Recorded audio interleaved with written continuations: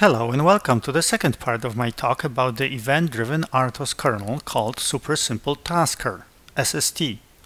In this part you'll see how SST works internally and specifically how it maps to the hardware of ARM Cortex-M. Earlier, in the introduction to event-driven real-time kernels, you saw that they break up with the traditional endless loop structure. Instead, tasks in event-driven kernels are one-shot, run-to-completion activations without internal blocking. This should remind you of something you know very well. Yes, this is precisely how interrupt service routines, ISRs, work. In any CPU design, ISRs are one-shot, run-to-completion activations that are not allowed to block.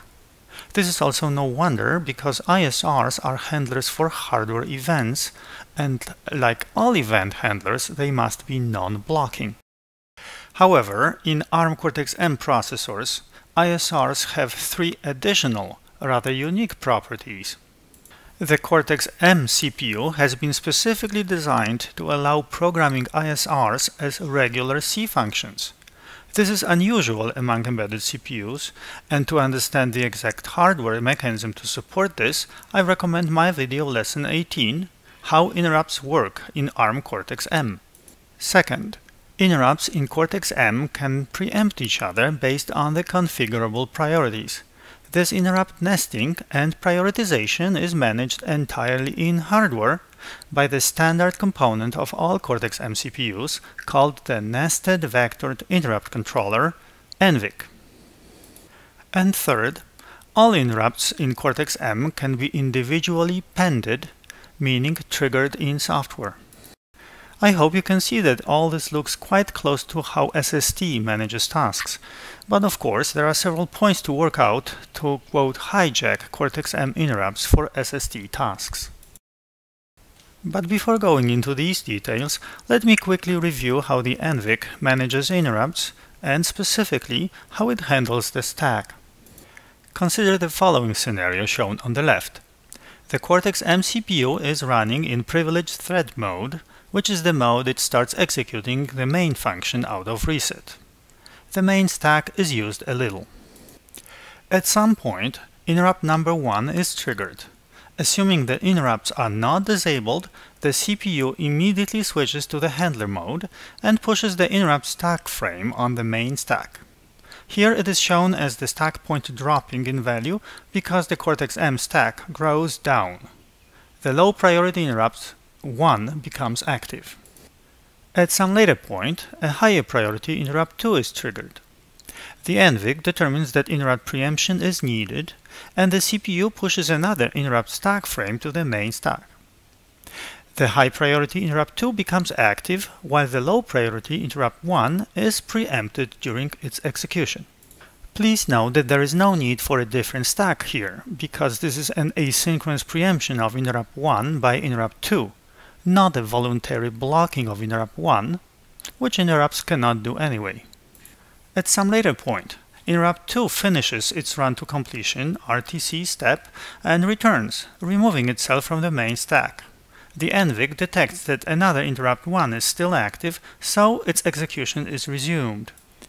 At some later point, interrupt 1 also completes its RTC step, removes itself from the main stack, and the CPU goes back to running the original main loop in the privileged thread mode.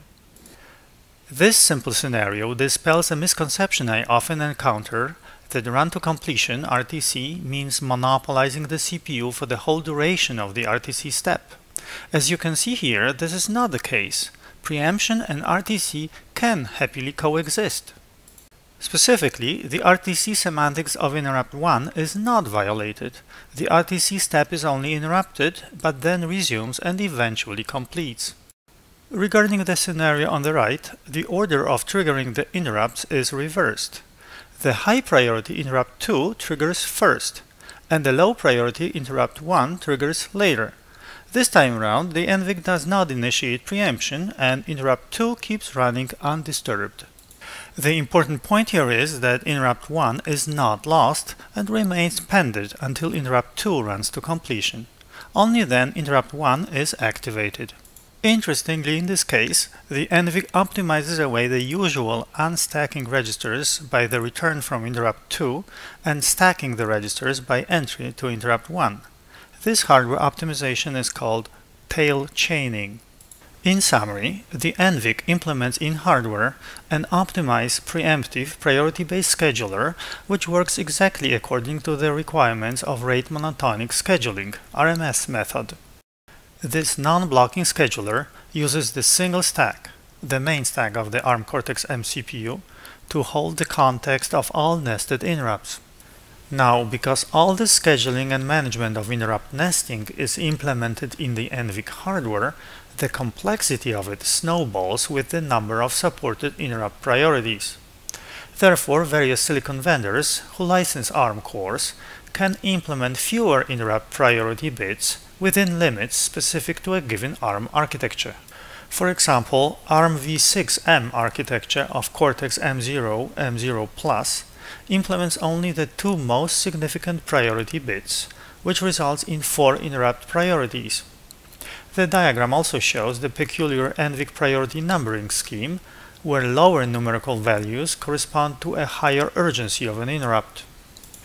ARM v7M of Cortex-M3, M4 implements a minimum of 3 most significant priority bits, but some silicon, like STM32, implements 4 bits. This results in either 8 or 16 interrupt priorities. The ARM v7M architecture additionally supports priority grouping, but I will assume that this is not used and that all implemented priority bits are available. Now, finally getting to the SST kernel, here is how the highest NVIC priorities are allocated to interrupts, also called IRQs, and lower priorities to SST tasks. You can also see the SST priority numbering scheme, which is direct and not inverted like the NVIC. In SST, the absolute lowest priority 0 is assigned to the idle task, and higher numbers correspond to SST tasks of higher priority. So now let me show you how this repurposing of NVIC IRQs for SST tasks looks in the code of the Blinky-Button example I discussed previously. On the left, you can see the startup code for the STM32 L053 MCU and specifically the vector table for that MCU. The Blinky-Button example needs 4 SST tasks, so I chose 4 IRQ handlers not used in that particular application. On the right is the board support package BSP for the L053 MCU, where you can see the implementations of the selected IRQ handlers. As mentioned, all of them are regular C functions consisting of activations of the specific SST tasks. For example, the I2C2 IRQ handler activates the Blinky-1 SST task. Every SST task must also know the associated IRQ number to pen the right IRQ in software. This IRQ number is provided to the task via the call SST task setIRQ. Before finishing with the vector table, let me mention an alternative if you run out of unused IRQs, which would be somewhat unusual. In that case, you can often repurpose some of the reserved IRQ entries in the vector table. This other alternative can be activated in the code by commenting out the macro regular IRQs. Now the SST task activation, which is all the IRQ handler does, is implemented in the SST port to ARM Cortex-M. This function consists of 2 main steps. The first step is to get the event out of the event queue owned by this task. The second step is to call the task's dispatch function to process this event to completion. In the earlier demonstration, you saw examples of the dispatch functions for the various Blinky-Button tasks. Regarding the first step of getting the event out of the queue, I'd like to point out 3 important elements. First, the queue must have some events, which is asserted in the precondition to the activate function. Second, the event is dequeued from the tail index of the queue, but this tail index is accessed only from the owner task. Therefore, there is no need for a critical section. On the other hand, a critical section is needed to decrement the used counter of the queue because this one is accessed in the generally accessible post operation. And third, If there are still some used entries in the queue, meaning it still has some events, the IRQ associated with the task is pended. This is necessary because the pend bit is cleared automatically in hardware when the IRQ handler is activated. By the way, you can see here how to pend an IRQ from the software. This specific way is designed to generate good machine code consisting of just 3 instructions. Now, regarding posting events to SST tasks, which is the main way of communication and synchronization in this event-driven kernel, it is implemented in the SST task post function in the platform-independent SST code sst.c. This is a standard algorithm to insert an entry into a ring buffer at the head index. But this time the whole algorithm executes in the critical section because event posting can happen concurrently both from tasks and interrupts. Again, let me point out a few important elements. First, the queue must have room for the event, which is asserted in the precondition. At first you might object that overflowing an event queue should not be treated as an error. But the failure to post an event in an event-driven system is equivalent to a failure to call a function in a sequential system. Let me explain. A sequential system, such as a traditional RTOS thread, might fail to call a function when it runs out of private stack space. In that case, everybody understands that all the private stacks must be sized adequately so that they don't overflow. Event-driven tasks have no private stacks, but they have event queues instead. For the same reason, these event queues must be sized adequately so that they don't overflow. The second aspect of event posting I'd like to point out is the pending of the associated IRQ, which is the same you saw already in the task activate function. This code is specific to the ARM Cortex-M, and therefore the platform-independent code calls a macro from the port. In summary of this quick SST kernel overview, I'd like to remind you again that all SST source code and examples are available on GitHub. Besides the SST in C you just saw, there is also SST in C++. Furthermore, the SST repository also contains the even simpler, non-preemptive implementation of the SST API called SST0, which is an interesting kernel as well. Now, in the last few minutes of this presentation, I'd like to show you how fast SST for Cortex-M really is. Of course, fast has no absolute meaning, only relative to something else that is generally known. Therefore, for such comparison, I chose the popular FreeRTOS traditional blocking kernel, to which I ported the Blinky-Button example. That project is also available in the SST repository in the directory FreeRTOS comparison.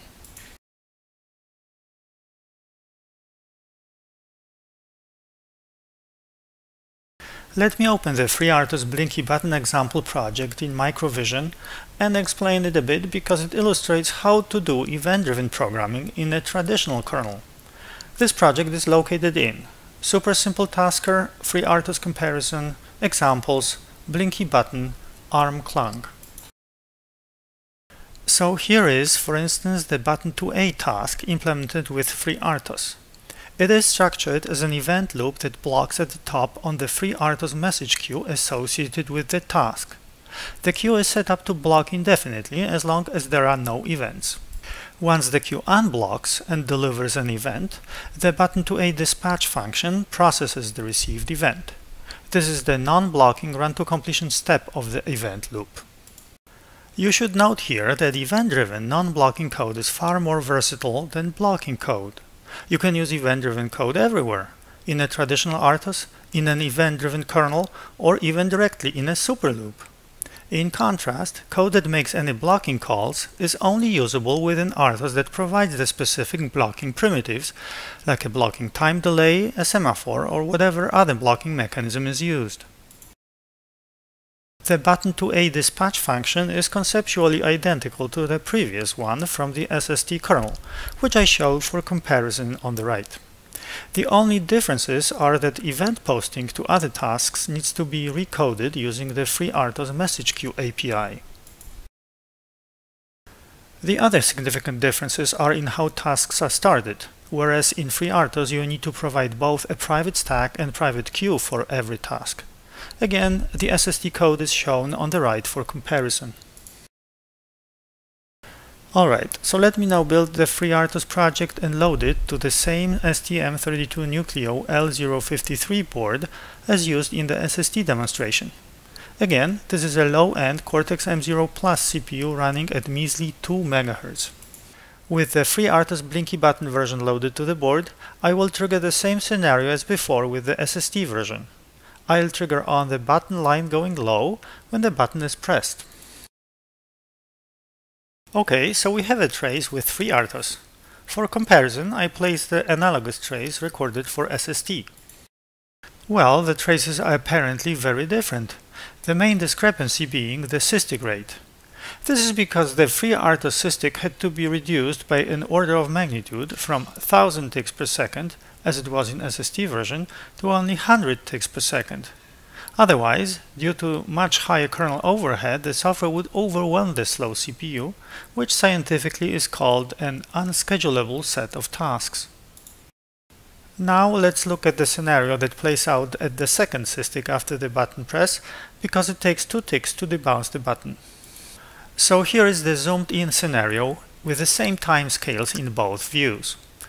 Unfortunately, I don't have the time to discuss all the differences in detail, but let me only point out a few interesting spots. First is the much longer task-level response of the FreeRTOS kernel, which is the time from the end of the ISR to the beginning of the button to A task that was scheduled in that SysTick. Second, the arbitration between equal priority tasks, button to A and button to B, plays out differently in FreeRTOS than SST. The hardware scheduler built into the NVIC apparently schedules button to B ahead of button to A because button to B has a lower IRQ number. FreeRTOS keeps running button to A. This is not a critical issue because this is not a question of preemption, just arbitration of equal priority tasks. Now, regarding the preemption of medium priority button to B by high priority Blinky-3, both kernels handle it the same way, except it takes almost 5 times longer in FreeRTOS than SST. The factors contributing to latency here are the more elaborate context switch in the traditional kernel and also the performance differences in the event queue between the kernels. Finally, to show you that in fact the same compiler optimizations and timescales have been used in both views, I highlighted the pin toggling times in the button to A task, which are identical because they don't depend on the kernel. In conclusion, Super Simple Tasker SST is an event-driven, non-blocking, preemptive kernel with properties that allow it to be implemented almost entirely in hardware of the popular ARM Cortex-M CPUs. Interestingly, in case you didn't notice, this SST implementation was entirely in C and didn't require a single line in assembly. But this talk was also about the larger issues of programming paradigms, where I presented some evidence for the following claims. If you want your software to be more reliable, make it event-driven. If you want your software to be hard real-time, make it event-driven. If you want your software to be more flexible and extensible, make it event-driven. If you want your software to be modern and suitable for modeling and automatic code generation, make it event-driven. Finally, if you want your software to be truly efficient, make it event-driven, which also implies non-blocking. I'd like to close this presentation about the super simple tasker with a quote from Austin Freeman. Simplicity is the soul of efficiency. Thank you for watching.